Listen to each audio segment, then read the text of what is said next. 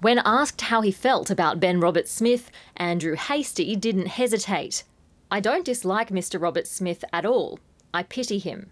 I pity this whole process." But as his testimony wore on, it became clear there was more to it. By 2018, you regarded Mr Roberts-Smith to be an alleged murderer. Yeah, I had my suspicions. You regarded him to be someone who was a bully. Yes. Based on what others had told you. Yes. Mr Hastie conceded he'd had no substantial interactions with Mr Roberts-Smith since 2010, but said in that year, on SAS selection, the fellow war veteran had treated him like a scumbag. He had a very distinct instructional style.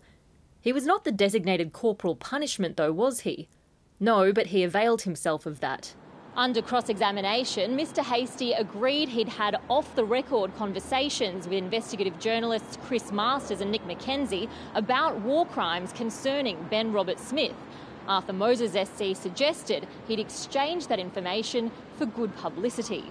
Do you accept that it was a relationship where you would scratch his back and in return he would scratch your back, writing favourable articles?